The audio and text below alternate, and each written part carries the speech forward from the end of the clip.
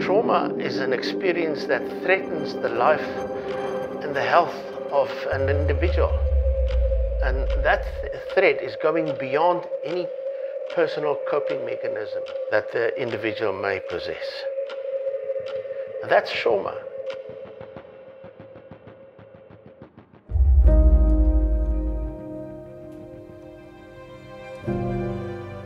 And in the olden days, what did we have? We had a scenario where we say, this is what you do, boykie.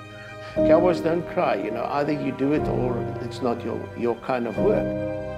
Through the years, our first responders had very little support in terms of mental health. And I think that was one of the reasons the trauma support team was established.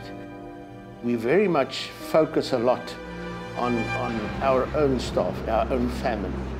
Our goals is basically in 4 areas. It's to decrease anxiety and insecurity during or after a crisis, to teach crisis management techniques during and after a crisis, and to help our staff member and patients out there dealing with this after the crisis is over, and to assist in learning the valuable lessons through dealing with it, with trauma and thereafter.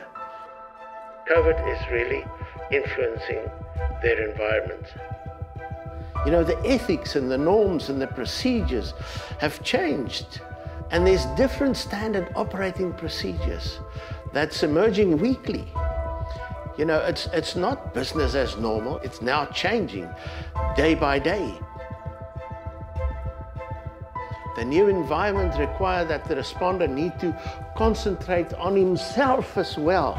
Caring for yourself is an extra burden which you didn't have in the past, which you didn't need to worry so much about. First responders are frontline people, and they're taking the heat of the incident or the events. So it requires vigilance and a high level of energy, and that in itself is a tiring thing. Feelings of grief and devastation, sometimes, we think it's a bad thing, but it's actually a very important thing, because it means that you possess one of the important attributes of a human being, which is empathy. We often lose sight of our own lives. We may have seen patients as they suffered through trauma, where some of them were in a lot of pain, some of them were fighting for their lives. This often makes it difficult to process. And those are the things that you need to communicate. And that's part of your life story, and you need to tell that. Excellence is formed around 4 very important things: concentration, control, completion, and compassion.